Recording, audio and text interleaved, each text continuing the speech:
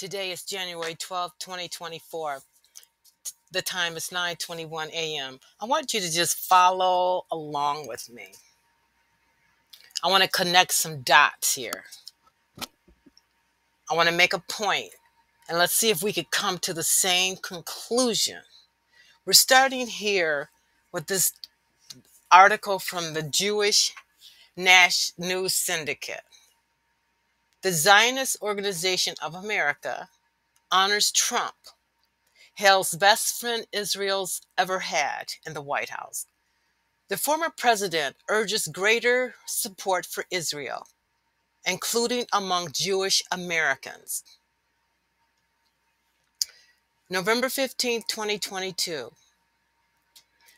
There were standing ovations in abundance at Chelsea Piers on Manhattan's West Side Sunday night as former President Donald Trump received the oldest pro-Zionist organization in America's highest honor. Morton Klein, president of the Zionist Organization of America, bestowed his Theodor Herzl Medalion on the 45th U.S. president for his achievements on behalf of Israel and world Jewry. The ZOA, which celebrated its 125th anniversary Sunday, rarely awards a Herzl Medallion. Past recipients include Winston Churchill and Arthur Balfour. The Times of Israel. Nikki Haley to be honored by World Jewish Congress for calling out bias in UN. Former U.S. ambassador to get annual Theodor Herzl Award after she proved to be a giant and pointing out anti-Israel discrimination at international body. Former U.S. Ambassador to the United Nations, Nikki Haley, will be honored by the World Jewish Congress. Haley will receive the World Jewish Congress's annual Theodor Herzl Award, recognizing individuals who work to promote Herzl's ideals for a safer, more tolerant world for the Jewish people, WJC said in a statement. October 24th, 2019. Jerusalem Post. UN Secretary General receives WJC Theodor Herzl Award. Antonio Guterres noted that a steady stream of prejudice has continued to blight our world. Anti-Semitic assaults, harassment, and vandalism, and Holocaust denial. November 10th, 2020.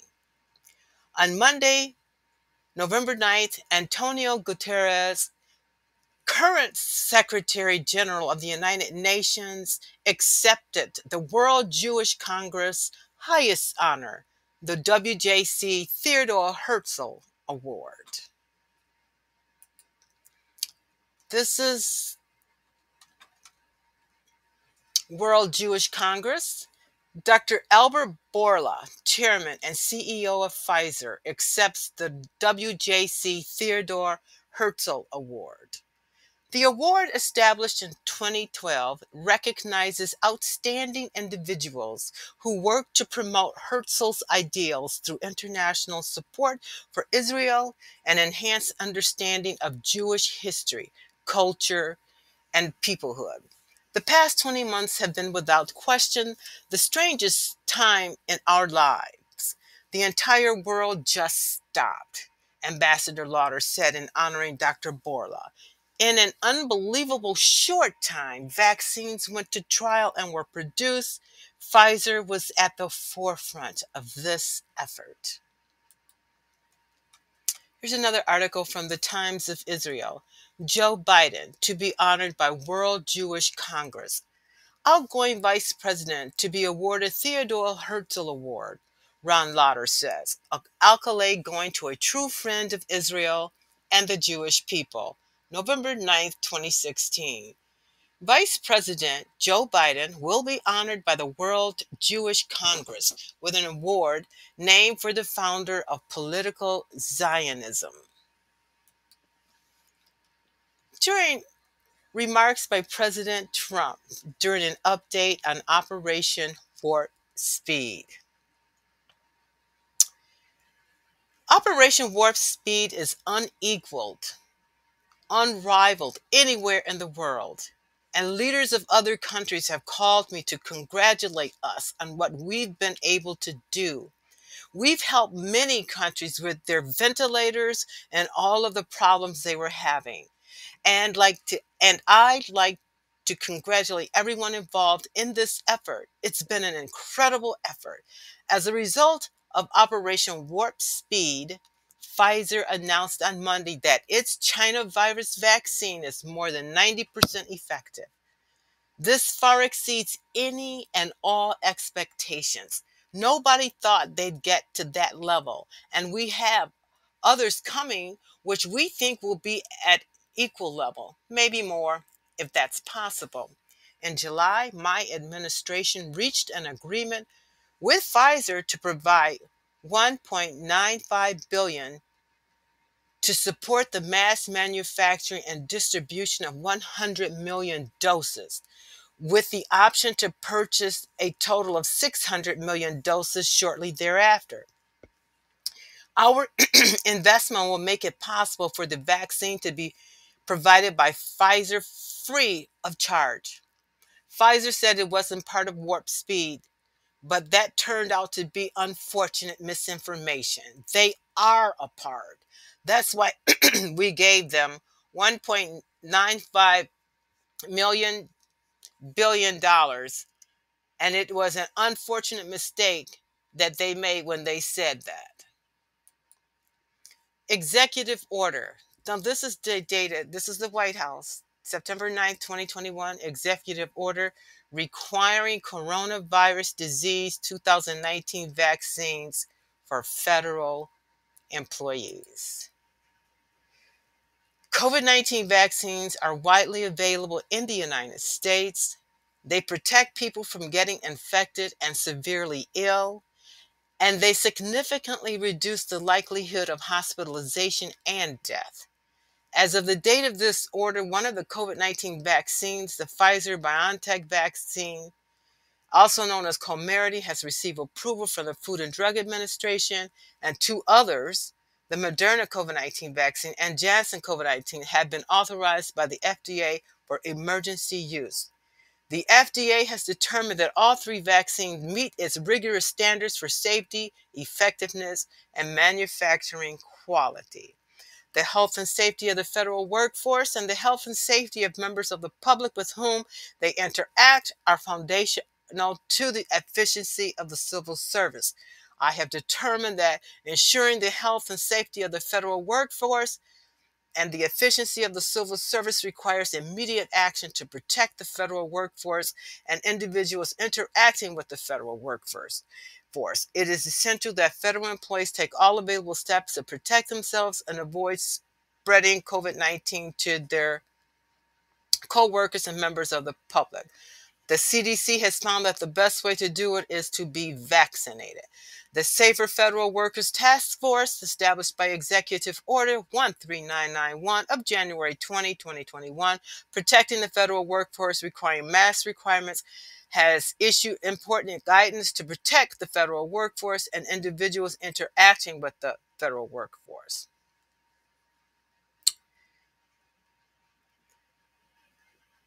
Section 2. Mandatory coronavirus disease 2019 vaccines for federal employees. Each agency shall implement, to the extent consistent with applicable law, a program to require COVID-19 vaccination for all of its federal employees, with exceptions only as required by law. The task force shall issue guidance within 7 days of the date of this order on agency implementation of this requirement for all agencies covered by this order. This is a document that is dated February 15th, 2023, and it is from Joseph A. Lepadol, MD. Sorry if I messed his name up. But I'm going to just read you part of this document. As Florida's Surgeon General, it was in the public's best interest to issue guidance for using messenger RNA COVID-19 vaccines in children and in young men based on the absence of a health benefit in clinical trials. This guidance followed preliminary data analysis by the Florida Department of Health. We continue to refine and expand these findings, including addressing methodological issues inherent to evaluating vaccine safety and efficacy. In addition to Florida's analysis of messenger RNA COVID-19 vaccines, academic researchers throughout our country and around the globe have seen troubling safety signals of adverse events surrounding this vaccine. Their concerns are corroborated by the substantial increase in various reports from Florida, including life-threatening conditions. We have never seen this type of response following previous mass vaccination efforts pushed by the federal government. Even the H1N1 vaccine did not trigger this sort of response. In Florida alone, we saw a 1,700% increase in reports after the release of the COVID-19 vaccine, compared to an increase of 400% in vaccine administrations for the same period. The reporting of life-threatening conditions increased 4,400%. This increase in adverse events compared to the present increase in vaccine use further explains the significant uptick we are seeing in various reports. These findings are unlikely to be related to changes in reporting given their magnitude, and more likely reflect a pattern of increased risk from messenger RNA COVID-19 vaccines. We need unbiased research, as many in the academic community have performed, to better understand these vaccines' short and long-term effects. According to a recent study, messenger RNA COVID-19 vaccines are associated with an increased risk of serious adverse events, including coagulation disorders, acute cardiac injuries, Bell's palsy, and encephalitis, to name a few. This risk was 1 in 550, much higher than other vaccines. To claim these vaccines are safe and effective while minimizing and disregarding the adverse events is unconscionable. Communication between physicians and patients is a standard ethical practice that is fundamental to public health. Healthcare professionals should have the ability to accurately communicate the risks and benefits of a medical intervention to their patients without fear of retaliation by the federal government.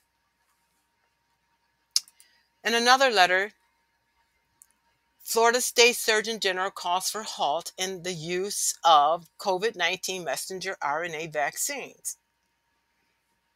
On December 6, 2023, State Surgeon General Dr. Joseph A. Lopetto sent a letter to the United States Food and Drug Administration, Dr. Robert Califf, and Center for Disease Control and Prevention Director, Dr. Mandy Cohen, regarding questions pertaining to the safety assessments and the discovery of billions of DNA fragments per dose of the Pfizer and Moderna COVID-19 messenger RNA vaccines. The Surgeon General outlined concerns regarding nucleic acid contaminants in the approved Pfizer and Moderna COVID-19 messenger RNA vaccines, particularly in the presence of lipid nanoparticle complexes and simian virus 40 SV40 promoter. And I'm going to stop right there and go directly to the simian virus 40. Now, this is emergent human pathogen simian virus 40 and its role in cancer. And we're seeing a copyright date of 2004 on here. And it says right here, it says the polymovirus simian virus 40, SV40, is a potent DNA tumor virus, and mounting evidence suggests that it is an emergent human pathogen. Now, I want to go and talk a little bit more about Zionism. And I might have gotten a little ahead of my, so anyway, I'm going to go right here. Let's go up. Here we are. For 16 years, I want to show you some dates. For 16 years, this here UNGA Resolution 3379, elimination of all forms of racial discrimination, was in effect from November 1975, from November 10th, 1975, up until December 16th, 1991. So for 16 years, Zionism was considered a form of racism and racial discrimination. For 16 years, that was the knowledge. That was the word coming out of the United Nations. So what changed? Did anything change this thought process that made this UN resolution a reality? What changed in the dynamics between the parties engaged in this battle? This is when the resolutions was overturned. But here, the United States put a lot of effort into this. Now, here's Public Law 9990, August 15th, 1985, condemning the passage of Resolution 3379 in the United Nations General Assembly on November 10th, 1975, and urging the United States ambassador and the United States delegation to take all appropriate actions necessary to erase this shameful resolution from the record of the United Nations. Whereas on November 10th, 1975, the 30th session of the United Nations General Assembly adopted Resolution 3379, which sought to legitimize the lie first perpetrated at the United Nations General Assembly by representatives of the Union of the Socialist Soviet Republics in 1963, that Zionism is a form of racism. And whereas Resolution 3379 of the 30th United Nations General Assembly directly contravenes the most basic principles and purposes of the United Nations Charter and undermines universal human rights, values, and principles. And whereas the infamous resolutions threatens directly the integrity, legitimacy of a member state by singling out for slanderous attack the national movement which gave birth to the State of Israel. Whereas the adoption of Resolution 3379 by the 30th United Nations General Assembly constitutes one of that organization's darkest moment and may fuel the flames of anti-Semitism and anti-Zionism. Whereas the United States Congress sharply condemned the passage of Resolution 3379 10 years ago, and that said resolution encourages anti-Semitism by wrongly associating and equating Zionism with racism. Now, therefore, be it resolved by the Senate, the House of Representatives of the United States of America, and Congress assembled, that the Congress soundly denounces and condemns any linkage between Zionism and racism, considers UNGA Resolution 3379 to be a permanent smear upon the reputation of the United Nations and to be totally inconsistent with the organization's declared purpose and principles. And here we have another resolution. This is House Resolution 894 in the House of Representatives, December 5th, 2023. And I just want to go directly get right directly to the point. Clearly and firmly states that anti-Zionism is anti-Semitism. And it states right here that Vice President Joe Biden will be honored by the World Jewish Congress with an award named for the founder of a political Zionism. This is a political party that we're not allowed to condemn. I'm going to leave it there.